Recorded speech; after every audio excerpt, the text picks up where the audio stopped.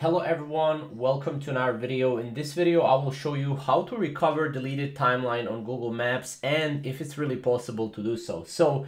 As you can see, we're currently on our timeline. Now, if I want to show you how to get to this basically timeline, you just need to go here to your menu and then you need to go to your timeline, and here you'll be able to access your timeline.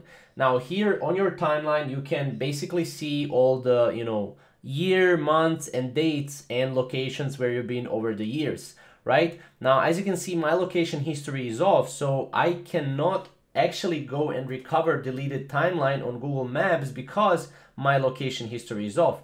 If your location history is on, and if you deleted your data, you cannot recover deleted timeline on Google Maps. But if your location history is on, and if you haven't deleted the data on your account, and if your location was always on during your visits and during your locations, then you will be able to see that. So basically, you can go here, you can search for the obviously year, the month, the date, and then you will be able to see basically deleted timeline locations. Again, if you deleted the timelines on the Google Maps, then you won't be able to do that, right?